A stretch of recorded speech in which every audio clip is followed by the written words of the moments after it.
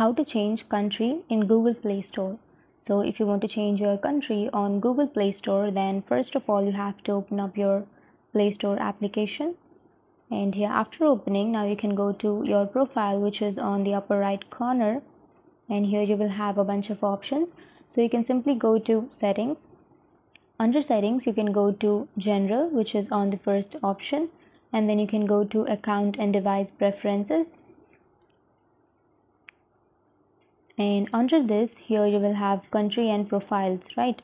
So under the country and profiles, you don't have an option to change that. So if you don't have that option, then you can go to learn more, and from here you can simply scroll down and you can tap on I can't see the option to add a country. And here it is saying that you may not see this option if you have changed your country within the last year. So if you have changed your country within the last year, then you can change it now. And you may not see this option if you are not currently in a new country. So this is based on your IP address. So to fix that, you can simply open up any VPN that you are comfortable with, and then you can try to change your country. And you may not see this option if you are part of a Google Play family library. So that is also an issue.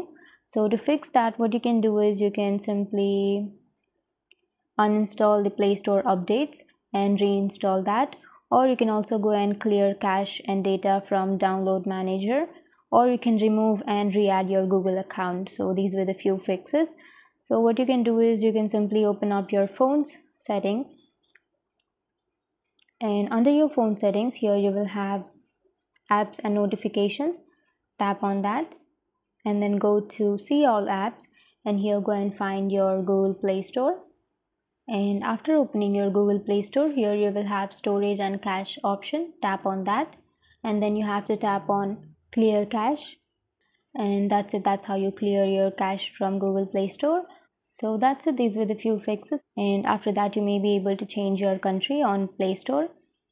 And that's it. And if you have any questions, feel free to comment below. Thanks for watching.